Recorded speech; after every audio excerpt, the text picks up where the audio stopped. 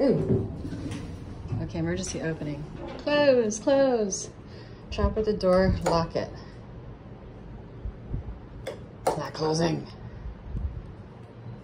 Okay, I've never been in one of these San Francisco public toilets, but this is a little scary. Hopefully it doesn't open because I tried pressing that button and it didn't automatically shut.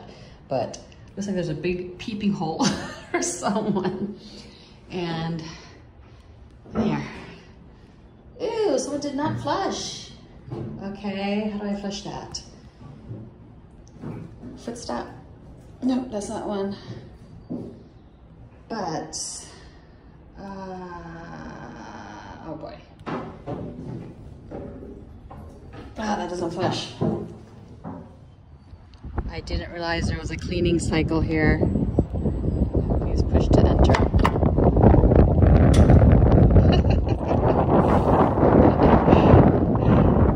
Oh, this is clean, so I guess it does flush on its own.